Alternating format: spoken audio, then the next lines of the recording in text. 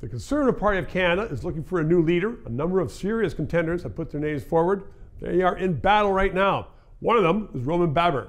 He is a former Conservative MPP in Ontario, then an independent MPP, and now he's a candidate, and he joins you right now because you have been on the debates. You've been front row center in these debates with the candidates.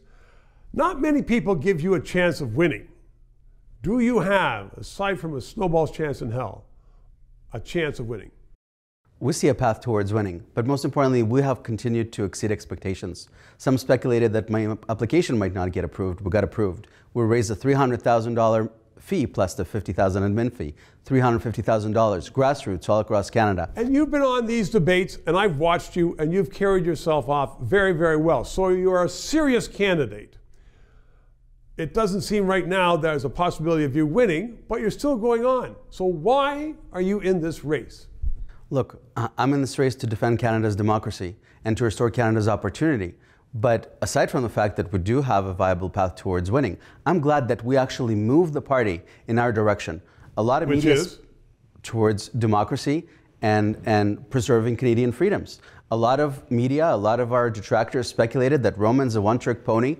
But what ended up happening is instead of us just channeling towards other directions, we got all the other candidates to come around towards our democracy message. You've had an influence, there's no question about it. You've had influence on the campaign, and so at the end of the campaign, no matter who's leader, and if Trudeau stays on Fantasy Island, as everybody seems to think he is, the Conservatives have a great chance of leading the nation. Will you be running to be an MP and a cabinet minister? I haven't made that decision yet. I'd like to run as the leader of the party. But what I am sure about is that every day that we continue in this campaign, our message resonates with more Canadians. What is it? That it's incumbent on us to make sure that our country does not deteriorate, both by way of economic opportunity, but most importantly, the erosion of Canada's democracy is something that I'm very concerned about. The fact that many Canadians are still treated differently, the fact that we have a lot of censorship legislation making its way through Parliament, the fact that the government invokes the Emergencies Act, the successor of the War Measures Act, in an unlawful manner, that it works with the minister lie about it and saying that, you know, the police were asking him for it. Certainly predicated on a false premise. I think that there's a serious case to be made that the government makes an affront of the rule of law, and I intend to restore the rule of law on Parliament Hill. And that is a really darn good reason for running. A lot of people appreciate the fact that you are running. Roman Baber, thank you very much. 3 minutes. I read the comments that you leave after every show, and I get it. A number of you don't like my glasses. But a number of you saying, when we're asking for money, well, how much money does he need?